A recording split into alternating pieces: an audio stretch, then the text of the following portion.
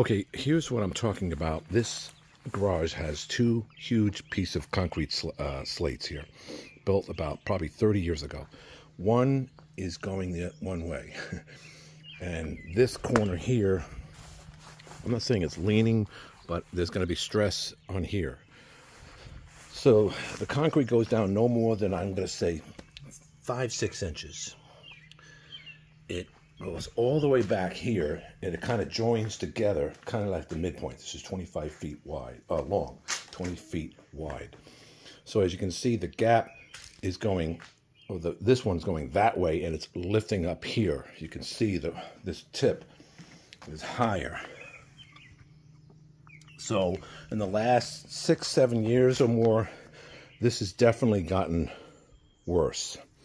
That gap was no more than 1/4 inch about 6 years ago, but just in the last couple of years. Now, the thought pattern is to take it from this angle, get underneath there and push it the other way, after moving that slab, of course.